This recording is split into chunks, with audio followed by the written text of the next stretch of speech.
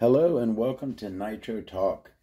Welcome to the, I have my 100th episode special coming up very soon.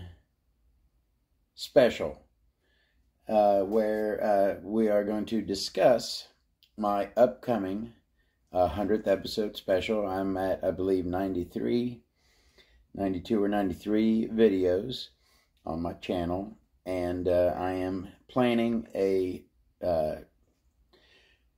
blowout video for my 100th video. So today, please like and subscribe if you're into Nitro, the Nitro aspect of the RC hobby, everything related to it we're going to talk about. We're going to talk about something pretty rare today. A lot of rare stuff on this channel. Anyways, keep watching. We're going to hit 100 and we are going to keep on going. I have barely broken the surface of the stuff that I'm going to show you. All right, so before we get into, I got a few things to touch on today. Let me go ahead and get this out of the way. I've been trying to make my clutch video, and I just cannot get it done. It just ends up being like over an hour long. There's just too much to talk about with clutches. I went to my my stash of new and packaged parts and just went through and grabbed just random clutch stuff. Sliding clutch flywheels, full clutch kits, clutch shoes, shoes for the works clutch, got a full NTC, a variable weight clutch kit right here, the EK4 clutch, which is insane. And that's the liner for the EK4 clutch. But you know, there's that, and then just all the different clutches throughout the years. The Orion CRF V6 clutch, like I said, you know, the Works clutch. All of your different sliding clutches of various types. I think that's the XTM sliding clutch. The fact that we pretty much landed on the Losi 4-shoe style as the standard 8-scale off-road buggy clutch. Your little 2-shoe clutches, wraparound spring versus centrally sprung. That's the monster EK4 clutch right there. Losi shoes, the cost of them, these things are like freaking $30-40 a set. Flywheels, steel versus aluminum. I mean, it could go on for days. I just do not know how to make a clutch video that's less than like a freaking hour long. It just goes and goes and goes. So I'm going to give it another try one of these days. But the clutch, and I am a clutch. I don't know if you could tell, but I am a clutch connoisseur. Have been into clutches since I've been into nitro engines, like especially into clutches. And I want to touch upon how clutches affect your tuning. How long I fought a low-end bog that I thought I could fix with a screwdriver, that all I needed was some stronger springs on my clutch. Oh man, clutches. I will try to get a clutch video done. I promise. I will at some point get a clutch video done, and I will try to make it under an hour. I will do my best. All right. So let's move on from that. We touched upon the clutches. Yeah, all right. clutch, let me get these out of the way. All right, so the upcoming 100th episode special. I have a couple ideas for what I want to do on that special. So let me go ahead and lay out a couple things for you. Oh, first of all, let me say thank you very much to the YouTube community. I've said this a couple times, but you know, I kind of have been, you know, I've been doing this nitro stuff. I think you can tell I've been doing it for quite a long time. And, you know, I kind of just been researching and reading and, you know, tinkering with the stuff for a long, long time. And, you know, I got friends at the track. You know, I've tried to turn on buddies in my life, you know, to, you know, nitro hobby. I've gotten a couple friends hooked on nitro throughout the years. But just having, I've never been a big social media person. So having joined the nitro groups and having now the point where I'm getting a lot of comments on my videos, I really enjoy the discussion. That's why I named this channel Nitro Talk, because I could just rap about this stuff forever. And I really enjoy now having some interaction with fellow nitro enthusiasts. So please keep the comments coming. I try to respond to as many as I can. And I remembered another thing. When I first, this is speaking of, you know, the 100th video coming up. When I first started doing videos, I wanted to play this game in my videos where I would show you a part, right? And you would have to identify said part. I did this in a couple of my early videos, got no responses, right? But at the same time, I wasn't getting any responses at all when I first started on YouTube. So now that I have a little bit of a community, y'all are my community. Look at that. I can't believe that. That's cool. Awesome. Now that I got a little bit of a community, I want to, again, start up my Name That part. This is a cooling head, and I'm going to start y'all off with this is a easy as pie one. A lot of y'all should instantly say, oh, boom, I know exactly what that is. So, the first person who can get to the comments and identify this cooling head is the winner. Don't you want to be the winner? So, let's go ahead. Boom, that's an easy one. Come on. Come on. That is easy. We know what that is. All right. What is that cooling head? Say it down below in the comments. All right. And we're going to keep playing this. Someone please play my little game with me and say what this is. And we're going to start doing that again in videos. At the end of videos, I'm going to have a part. Could be an engine. Could be, oh, I caught it. Could be anything. But we're going to identify it. All right, moving on. I was reading, imagine that, reading my, what is this? Radio Control Nitro, like I love doing. And I see the old Novarossi Kangaroo here. All right, new stuff at the Winter Nats. They talk about this engine, but what they don't talk about is what's on the engine. Has anyone noticed it yet?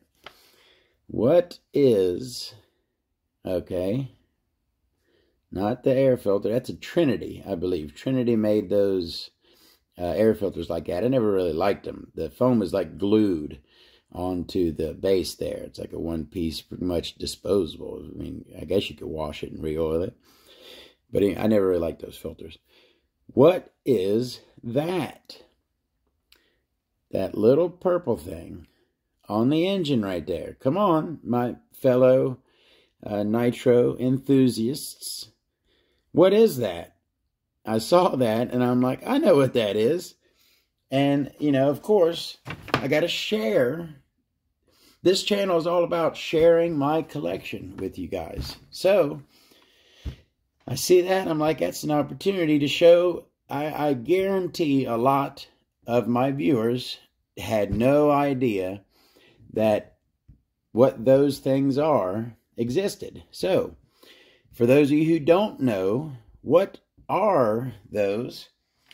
Those are Mugen Seiki head protectors in purple. These, now, how many are supposed to be in here? I believe I took some of these out before. It's been, and I tell you what, it took me a frickin' hour to find these things. I thought for sure that I had them, right? But after looking for like a half hour, I'm like, maybe I just saw them in a magazine one time and I didn't really have them. But I thought that I did, so I kept looking, and yes, I do have the Mugen Seiki head protectors. Now, how many are in here? 1, 2, 3, 4, 5, 6, 7, 8, 9, 10. You know, I believe, yeah, I think I opened it up and I tried them on a couple engines. I don't believe they fit really good. I mean, now I'm seeing what kind of engine that they probably go on. I'm sure now I could find an engine that they fit on perfectly, but I think I tried putting these on an engine or two, and they either didn't fit really good, or you know what the other thing is, and am I insane?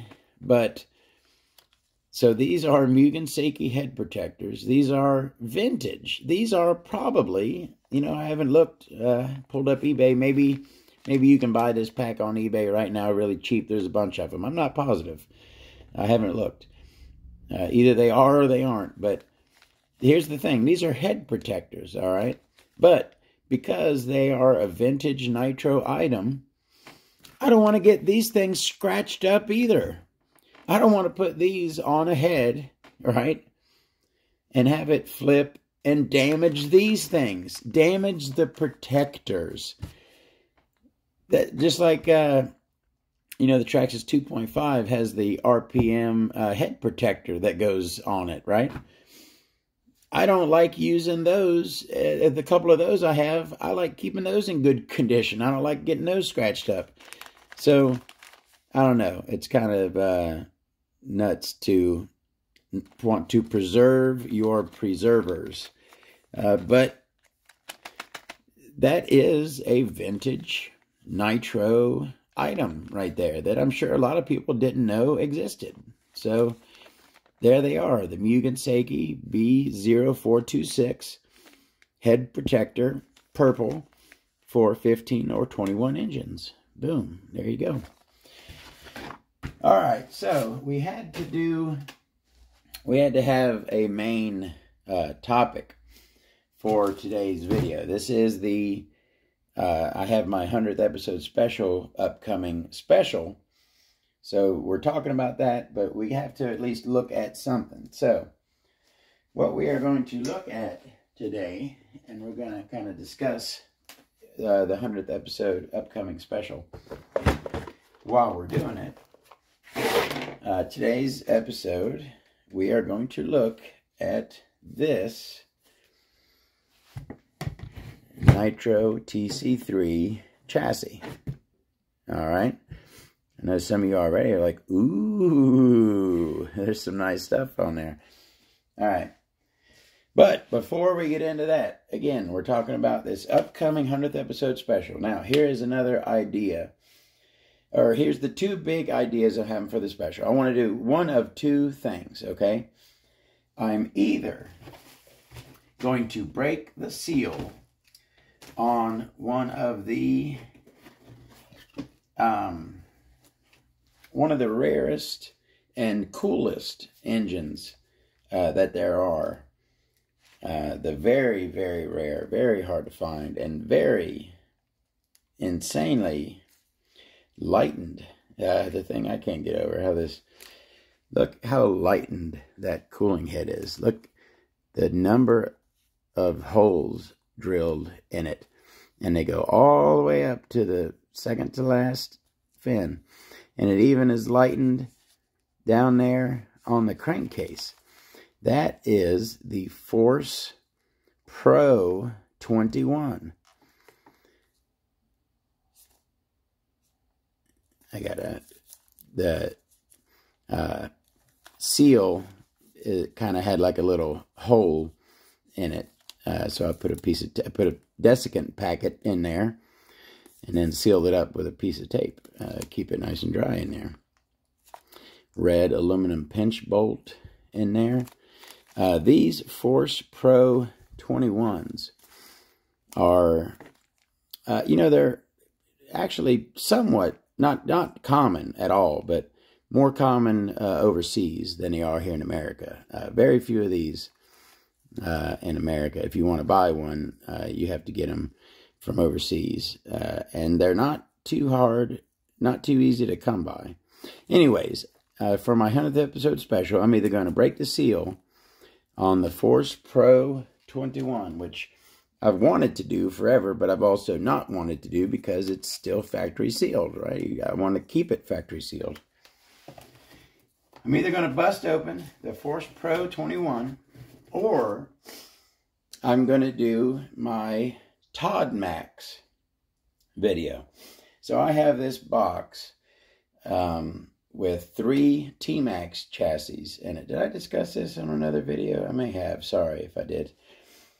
I'm starting to think maybe I did now. If it was a video I uploaded or not, that's the question. But so I have this box with 3 T-Max chassis, and I want to make a T-Max using only parts in the box and parts I have on hand. I can't order anything, right? I have to use only stuff I have on hand, which I got plenty of stuff to build a T-Max or two. So that shouldn't be a problem. But it's the Todd Max. It's going to be my T-Max kind of set up my way with the, you know, with all the stuff I choose to build it. So basically, for my 100th episode, I'm either going to go through that box of those 3, and we're going to look at those 3 T-Max chassis. Okay, that's going to be the like the beginning of the Todd Max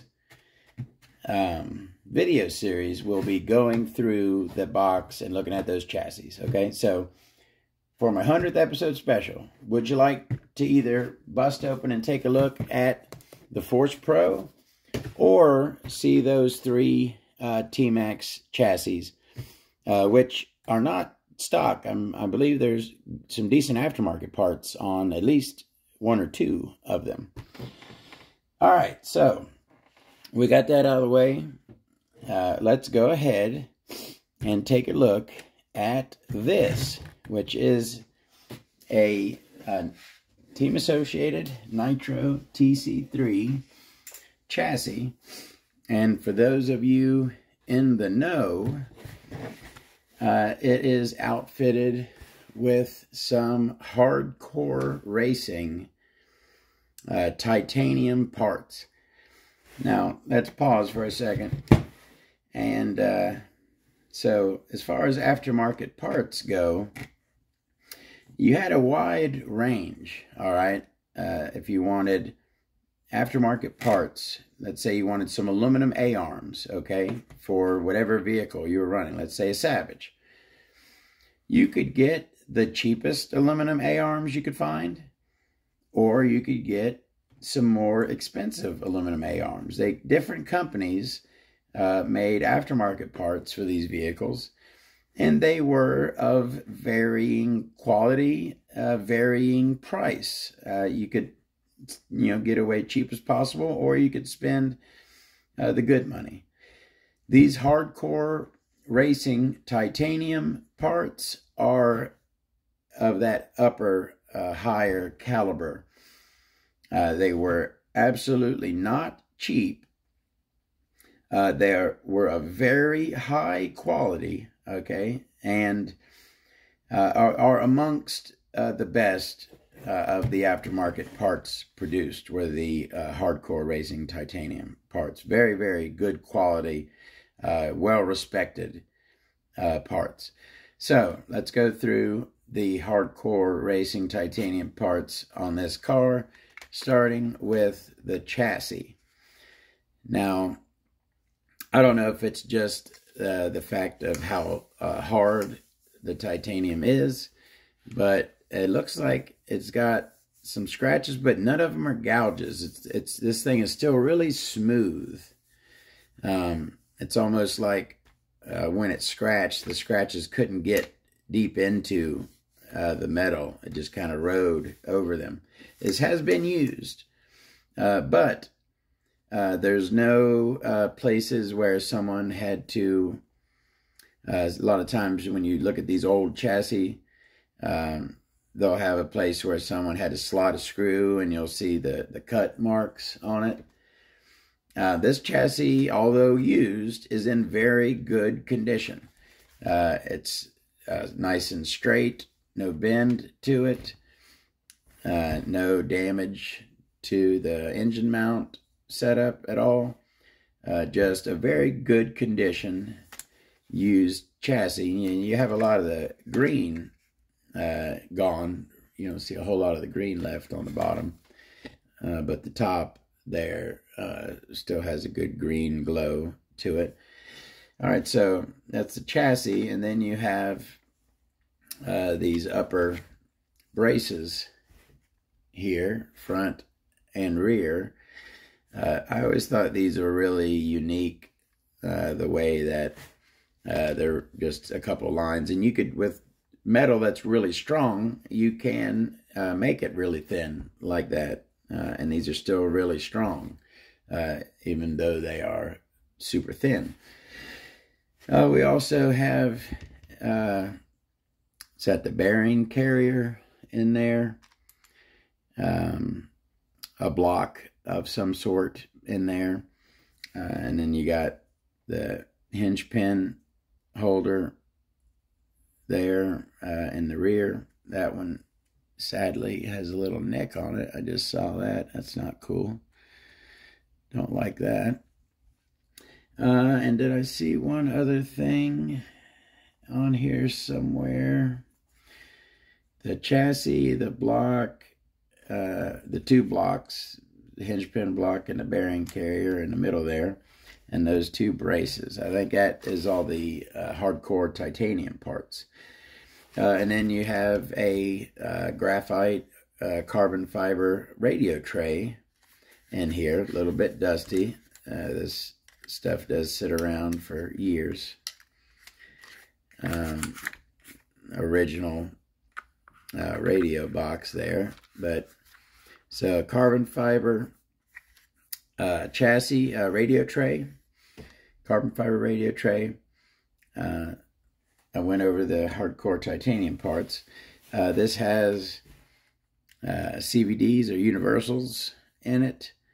Looks like the factory team blue ones.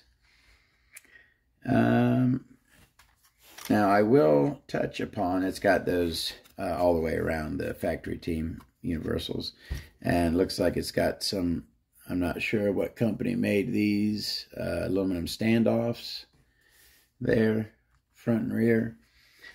And oh yeah, of course, the center feels like a lightweight, hollow center shaft. It is a 1-speed. Looks like a stock brake disc.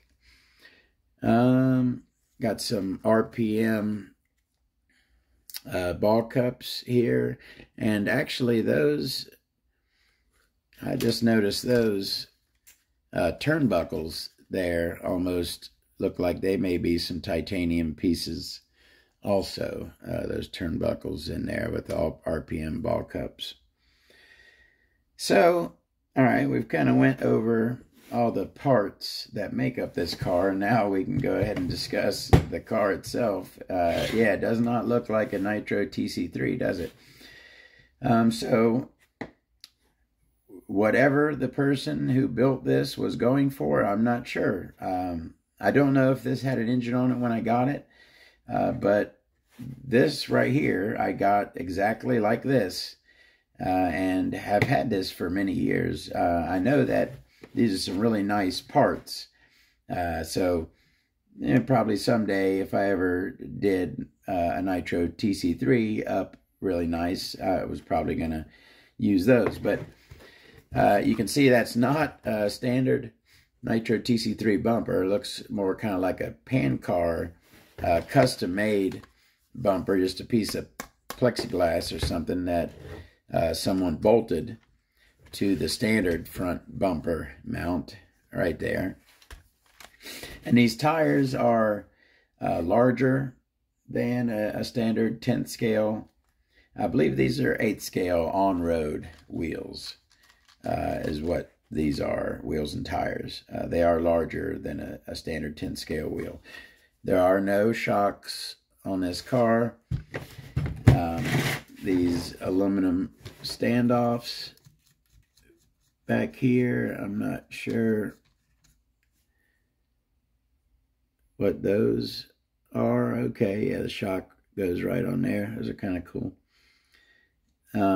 Some cool parts on this chassis for sure. Those hardcore titanium parts are very well respected. The green is, I'm sure, one of the harder colors to find. It's kind of a mixed bag. It's also, you know, people want the purple probably most, the red, the blue. The green's probably one of the lower.